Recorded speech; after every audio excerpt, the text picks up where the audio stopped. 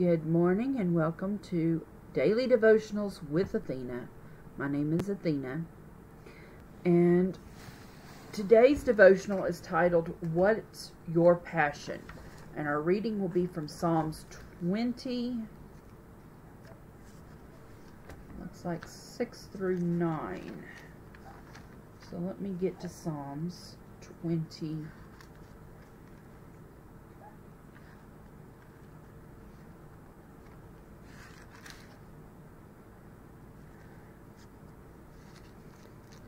And it's going to be verses 6 through 9, so it's going to be just a short little lesson here. Alright.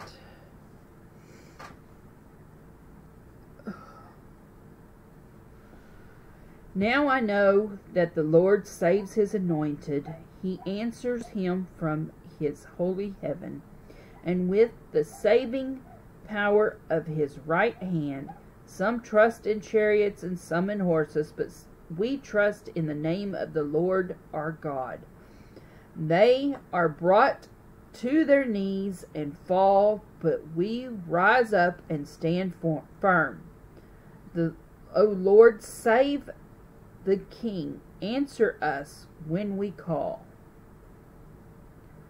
Alright, and that one there was the words of David.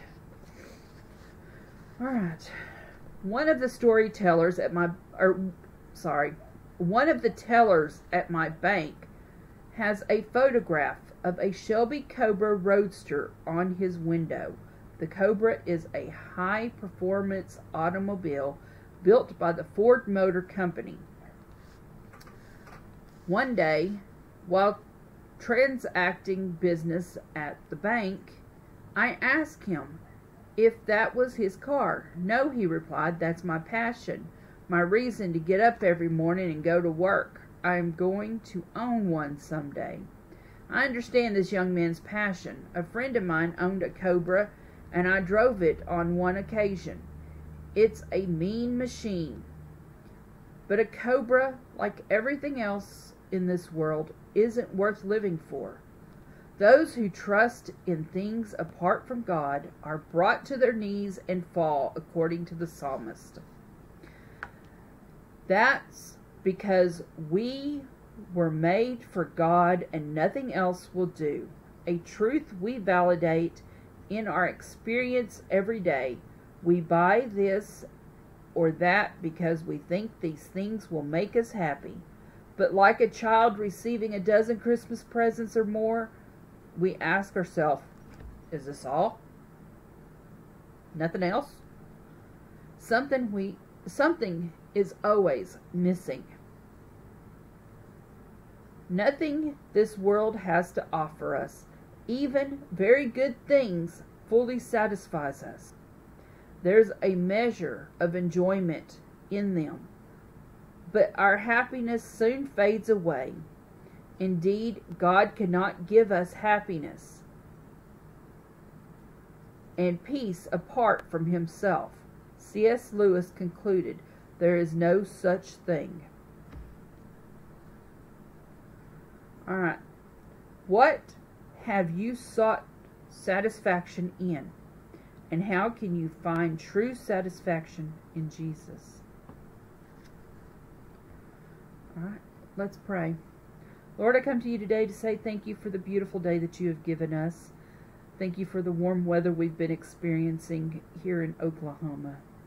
My soul is craved for you every day, craving your love.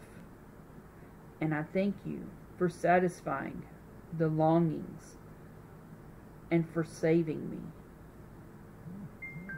each and every day.